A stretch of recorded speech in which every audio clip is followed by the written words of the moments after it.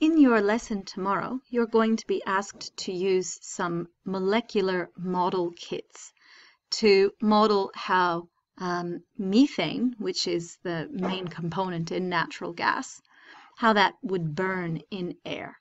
In order to model that chemical reaction, we're going to have you build models of the molecules involved. Before you do that, though, you're going to need to know a little bit about how the molecular model kits work. The colored balls that you will find inside the model kit that have holes in them, they represent atoms. And there's a color code. There's a standard way of color coding the colored balls to represent atoms of particular elements. The black balls represent carbon. The red ones represent oxygen. The white ones represent hydrogen. The green balls represent halogens like fluorine, chlorine, bromine, or iodine. Yellow represents sulfur. Blue represents nitrogen.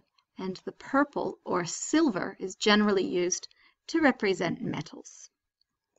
The gray or white connectors represent the bonds between atoms that make the molecule. Okay, couple of simple rules. All the holes must be filled with bonds, and this might mean that more than one bond occurs between the same two atoms. Also, all the bonds have to be connected to an atom on each end. You can't have the bonds just waving around in space, not connected to anything.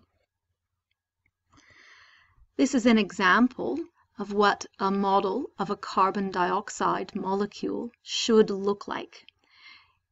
Notice that the black ball in the center represents the carbon atom. The two red balls on either side represent the oxygen atoms. And you'll notice that there are actually 4 bonds here. That's making sure that all of the holes in the model atoms are filled and that all of the bonds are connected to something on both sides. This is, in this way, this is a pretty accurate representation of how bonds actually occur between atoms of carbon and oxygen to make up a molecule of carbon dioxide. That's beyond the scope of year 9 and 10 courses, but we will explain all of that to you if you elect to take year 11 and 12 chemistry.